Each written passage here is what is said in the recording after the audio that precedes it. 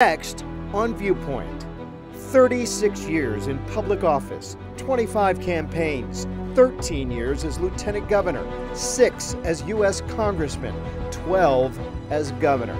Historians will find it difficult not to put Butch Otter among the state's all-time most prominent and influential politicians.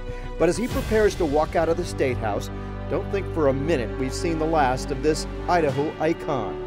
In our final sit-down interview before he leaves office at the end of the year, he talks about the past, the present, and the future for him and the state that he has led for the past 12 years.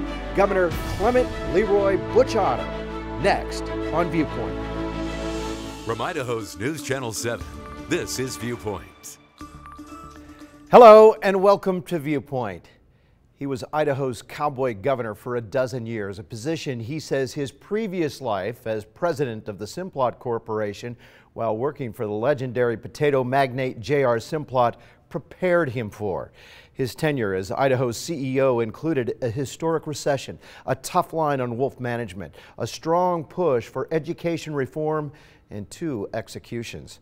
I began our final in-office interview by asking the 76-year-old Idaho native if the rocking chair on his front porch is where we'll see him next.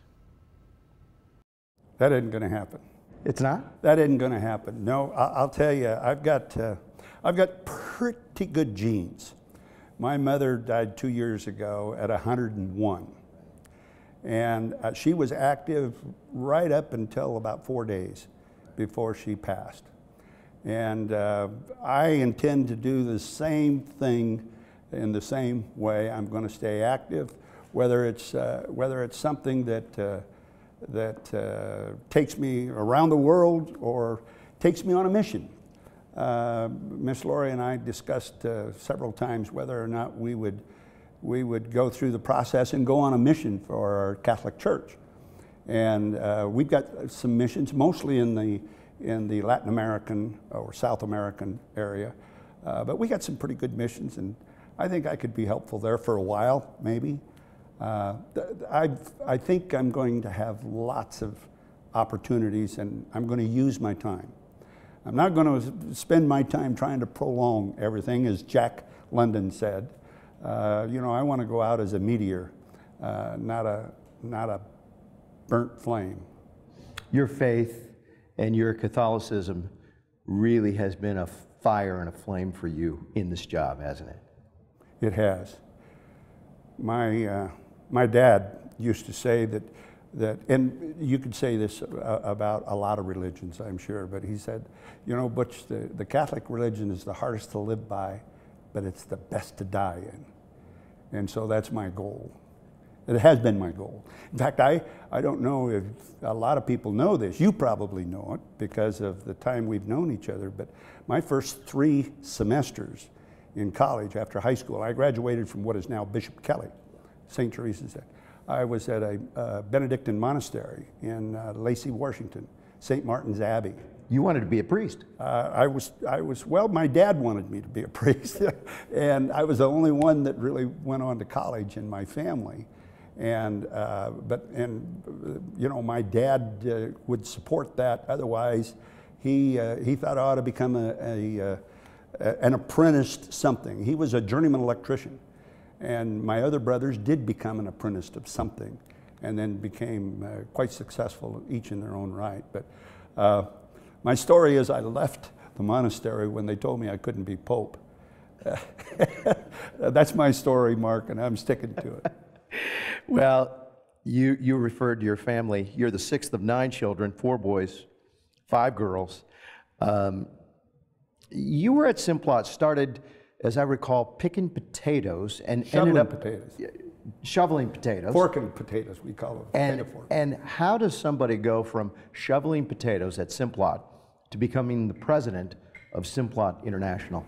Well, that's an interesting story, how I started shoveling potatoes, because Mr. Simplot came over to the house one Sunday shortly after his daughter and I were first married, and he said, Butch, and I was going to the College of Idaho and playing football there, and taking political science. It was pre-law, really. I was going to become a lawyer. And so Mr. Simplot said, Butch, I want you to go out here and learn how to run that plant and run that plant. And I said, okay. So the next day I went out there, saw Leon Jones and Frank Gimlin, and I said, Mr. Simplot sent me out here to run this plant. And they said, okay. And so they took me out into the potato cellar. And they said, you shovel those potatoes into that water trough, and if you don't, the plant doesn't run. So you're running the plant. Fortunately, I only got to run the plant for about 3 months. But then over the next few years, with the exception of the time that I was on active duty in the Army, I worked my way all through the plant. I worked almost every workstation going through that plant until 1973, when I became the Vice President of Administration for just the food division. Right.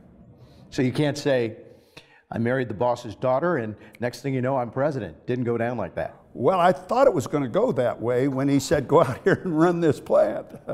But his idea of, he was great. He was I've had some wonderful mentors in my life, besides my own father and mother. But the Jack Simplots and the Joe Albertsons and the Phil Batts and the Cecil Andresses, the folks that I got to know and work with sometimes on a daily basis, had really, really changed, directed, I guess I should say, my life. And I'm grateful for every one of them. You know, they're all gone now. Well, Phil isn't, right? Bless his heart. Yeah. But I've been richly blessed by the people I've known and the people I've gotten to work with and the people that took an interest in me and said, you know, we'd like you to do this and we'd like you to do that. How did the experience that you had as the Simplot International President, traveling around to over 80 countries, how did that set you up for eventually this position? Well, actually that happened as a result of McDonald's.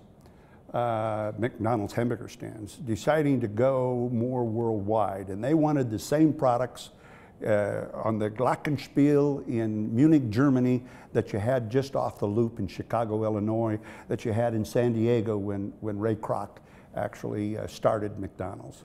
And they wanted that same quality.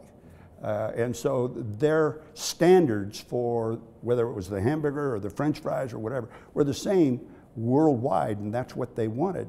And so that gave us an opportunity, because Simplot Company was the one that invented the Mac fry.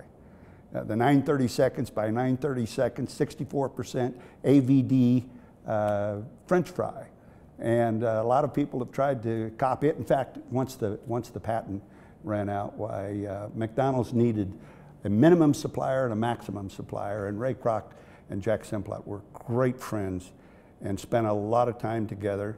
And Ray gave the company at that time the bulk of the business. But I remember the first sale, 7 million pounds. And who was that to? That was to Ray Kroc. Here in America, his oh yeah, franchise it was here. out of the Caldwell plant. And Ray had made a comment one time that he would never buy a frozen French fry.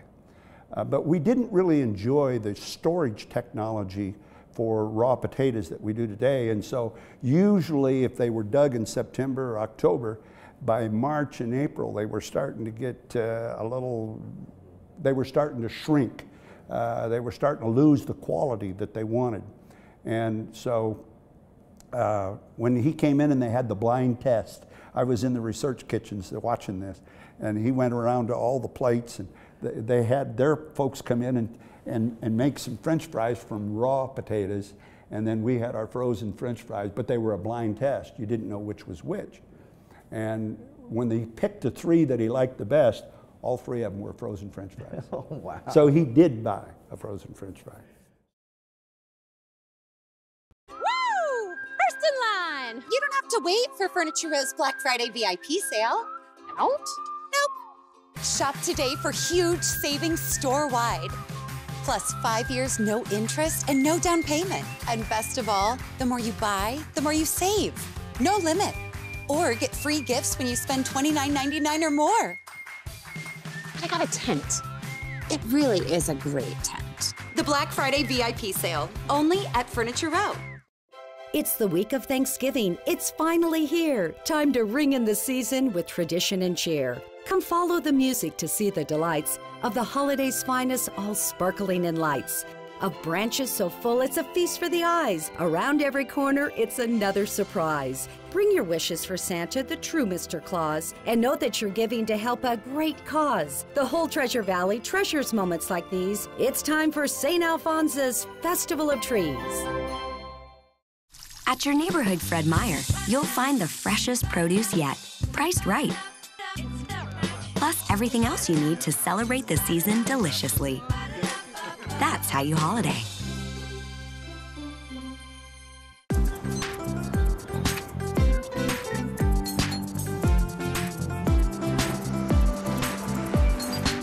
Fueling your sleigh for less. That's how you holiday. Retailers make big bucks on accessories and extended warranties. Research what you really need. Accessories can be cheaper online. And tomorrow, Black Friday's best betting bargains. The Deal Boss. Weekdays on today's Morning News. KTVB and the Downtown Boise Association present Christmas in the City with the Downtown Boise Tree Lighting. Enjoy music and carols, friends and family with this sparkling holiday tradition November 23rd. Visit the community page at ktvb.com. Welcome back to our one-on-one sit-down with Governor Butch Otter as he prepares to leave public office after serving for nearly 4 decades at the state and federal levels. I asked him to take us back to his first campaign, the first of 25, when he told his then father-in-law and boss, J.R. Simplot, that he wanted to represent Canyon County at the State House. When I first ran, that was in '72, and that was for a seat representing Canyon County in the state legislature, in the House of Representatives. And I served 2 terms, and it was kind of frustrating for me. At the company, an idea at lunch could be company policy at 1 o'clock. Things don't move that fast at the state. I would like to say, you know, if I go to lunch and we have a good idea at lunch, that it could become state policy, public policy at 1 o'clock. It doesn't happen quite that fast. So how, explain to me then, how you decide that it goes from frustrating to really rewarding to leave this job at Simplot. You were set up at Simplot. Yeah. You could retire at the age of 55, a multi-millionaire with all your stock options. How does a guy go from frustrated at the state house, at the state level, to I want to be a politician for the rest of my life? I didn't make that decision because being in the state legislature was kind of a part-time job. So I could also fulfill my duties at Simplot Company for the most part when I was in the House of Representatives, because you met January, February, sure, maybe go into March or rarely into April. So during that time, we weren't harvesting, we weren't planting, we weren't really that active. You had a lot of office work. And so that I could do whether at my desk in the House of Representatives or at my desk at the Simplot headquarters. When I ran for lieutenant governor, that's also a part-time job. Right.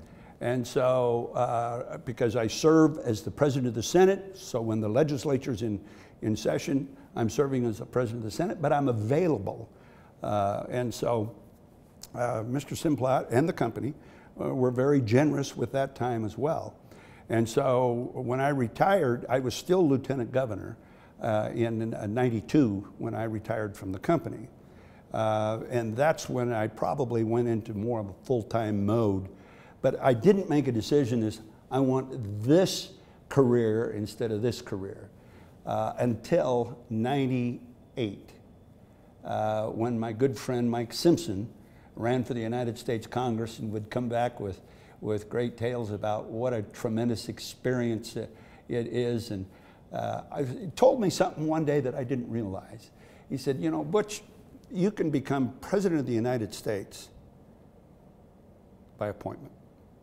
You can become, ask Jerry Ford. The only people that ever elected Jerry Ford was in the 5th District of Michigan. You can become a United States Senator.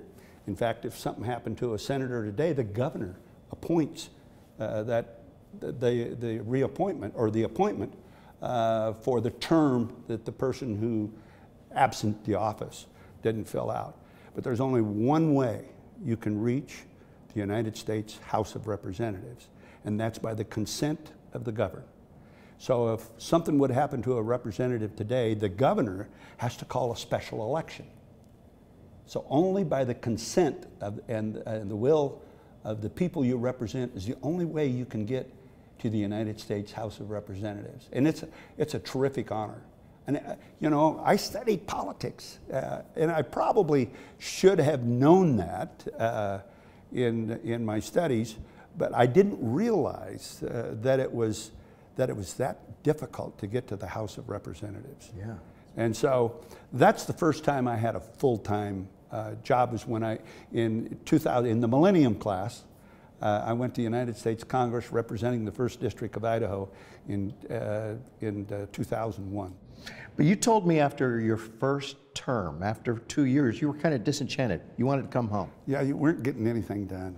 You weren't, you know, the same frustration that I kind of felt in the Idaho House, that you got to remember, I'm coming out of the business world where I say an idea at lunch, company policy at 1 o'clock. Yeah. But it doesn't work that way in politics, and I lacked the patience. But I would tell you, getting into this office, as I said before, I had a lot of mentors and a lot of folks that gave me a lot of great ideas. But getting into this office, when I was in the House of Representatives in Idaho, I was one of 70. When I was in the United States Congress, I was one of 435. When you're sitting in this office, you're a majority of one. This is where, as Truman said, the buck stops. And so in establishing public policy, you once again have to go back. And I don't know of very many bills that I ever signed that I didn't go to the person that carried the bill on the floor of either the House or the Senate, or that authored the bill, and said, what are we trying to accomplish here? What are we doing here? Because you could read the bill, and that's why there's always legislative intent in the back of a bill, because in real simple language that I can understand, they would explain, this is what the intent is, and this is what it's going to cost. So it had a financial purpose, and it had a legislative intent purpose.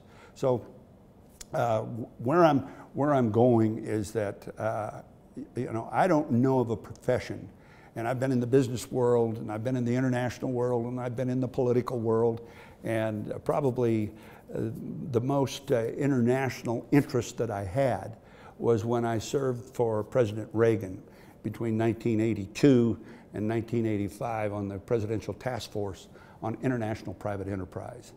When you think about the last 12 years, the positives, there have been so many, as I told you, but there have been some shortcomings that I know may have kept you up at night.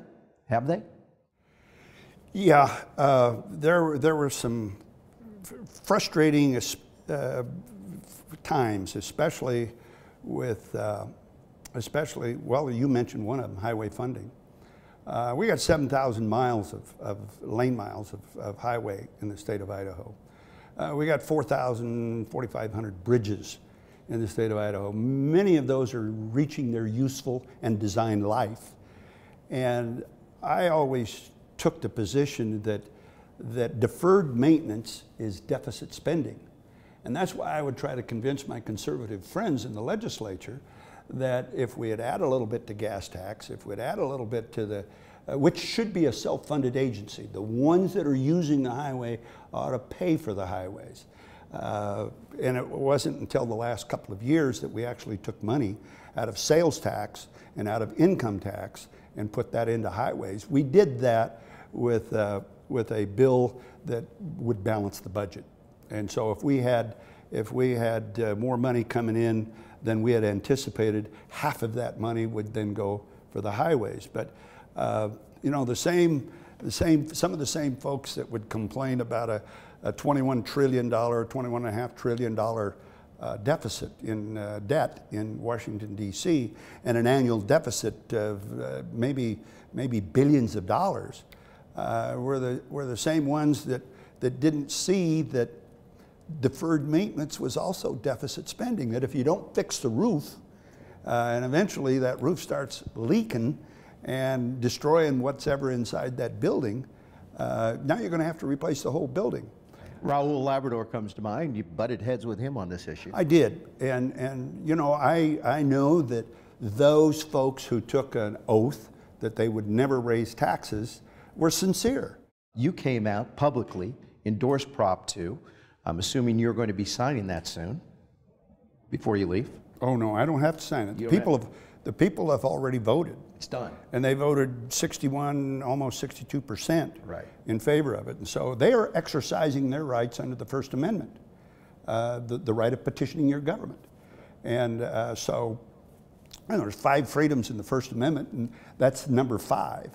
But I don't have anything, I can't veto it, and it doesn't require my signature. Most people are saying you're handing the baton off to Brad Little ahead in the race. You're leading the race. You're handing him a house that's pretty well battened down, tightened up, in good shape. There's not a lot for him to do from here, but to take what you've done to the next level. Is that accurate? No. There's a lot to be done.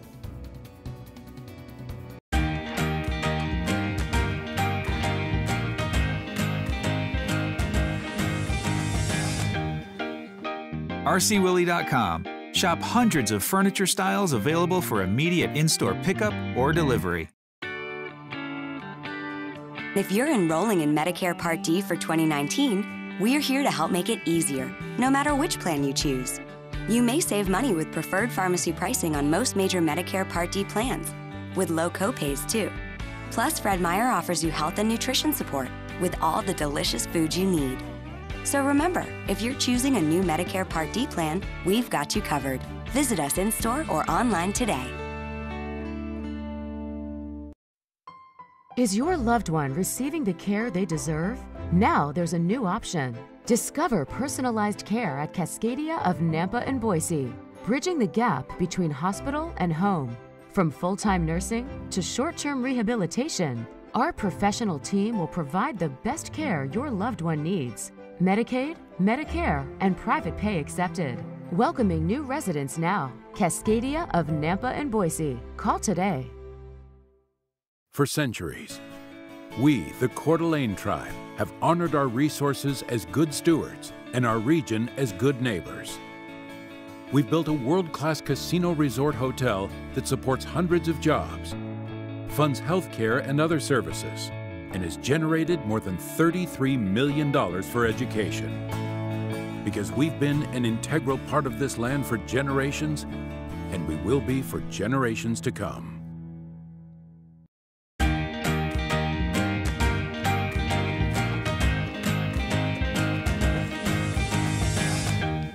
With carpet this comfortable, why move? Shop hundreds of carpet colors and styles today at RC Willie. As Governor Butch Otter begins his exit from office, he told me there is much for the next administration to do. The infrastructure, healthcare, student success rates, growth management, and much more. He said his mantra, focus on the necessary, not the nice, has served the state well under his watch, and he wrapped up our interview with an emphatic tone of optimism for the current direction and future of Idaho.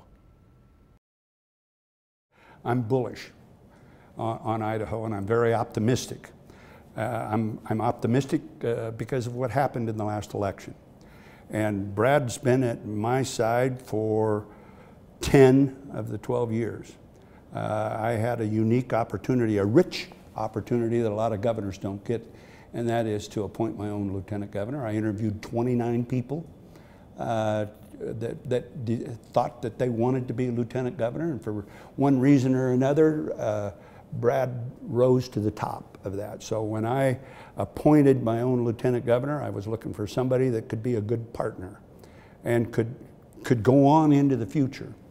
And so the reason I'm optimistic is several. This year's budget was right at $3.8 billion. So we've recovered. We're at 2.7% unemployment. We've created 2 community colleges in Idaho. Those are portals for workforce development. We've created a medical school in Idaho. We've paid a lot of attention to workforce development in Idaho. And Brad's been right there and part of that, and so is Sherry. And so I'm very optimistic because a well-educated citizenry, I look at it in three ways. Number one, as every parent, which what my parents wanted for me and my brothers and sisters, was to have a better life than what they had. And in order to experience that better life and take every opportunity for that, you got to have good education. You got to be well educated. The second thing that I look at is the workforce development. Business needs smart people creating the next generation of their products, the next generation of whatever it is we make or build or add value to in Idaho. They've got to have smart people doing that, and education is how that happens. So sitting around in maybe the second grade or maybe a senior in high school or in college today is the person that's going to invent the next French fry, the next process for sugar beets, the next lumber mill, robot, all of those kinds of things. So I think Idaho's going to be in great shape with the folks that I leave behind. Plus, we're going to leave with about $500 million in savings, so they've got a little buffer against the things that we went through in 8, 9, and 10. And they've got a good model to look at. Focus on necessary. I asked the singing governor if he would leave us with a song from his deep collection of favorites. He grabbed a guitar and chose a John Denver song called Welcome to My Morning, with the lyrics, "Welcome to my morning, welcome to my day. I'm the one responsible. I made it just this way." An appropriate way to wrap this Butch Otter retrospective. Thanks for watching. Welcome to my morning, welcome to my day. I'm the one responsible. I made it just this way. Welcome to my happiness. You know it makes me smile. Pleases me to have you here for just a little while. Welcome to my evening, the closing of my day. I could try a million times, never find a better way to tell you that I love you. All the songs I play are to thank you for allowing me inside your lovely day. Thank you, Bart. I could have done a little better than that with my own guitar.